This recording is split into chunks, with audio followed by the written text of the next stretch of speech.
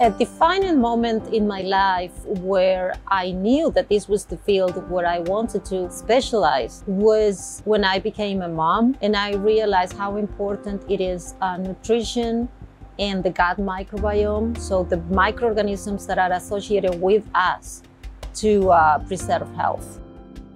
My name is Andrea Azcarate-Peril and I am the new Editor-in-Chief of the Gut Microbiome Journal. I am a microbiologist by training. My job title is Associate Professor of Medicine in the Division of Gastroenterology and Hepatology and Director of the UNC Microbiome Corps. Gut Microbiome is looking to publish very high quality scientific content that includes research because it's important for the people that has a lot of experience in research to make their voices heard.